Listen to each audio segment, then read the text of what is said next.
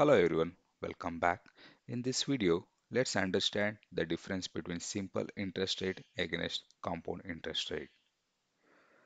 Amount we have 10,000 and interest rate is 8%. Now let's calculate the simple interest rate here.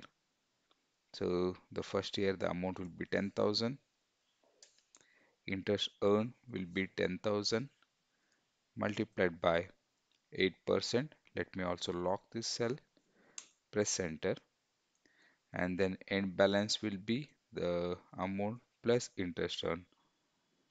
Now, in the simple interest rate, even for the second year, the amount will remain same.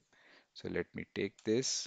Also, let me extend the formula here, and interest earned will be the same,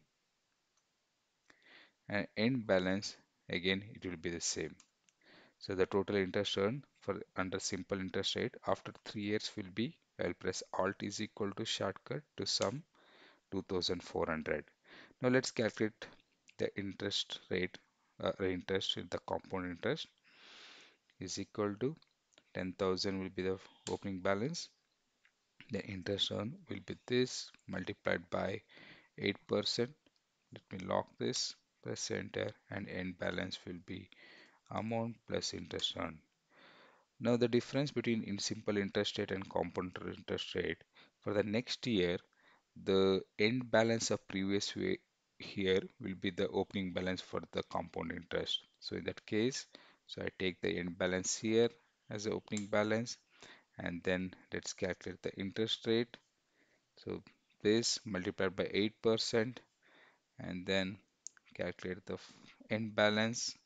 So this will be the opening balance plus interest earned. Now again, let's copy this here, then interest rate, end balance.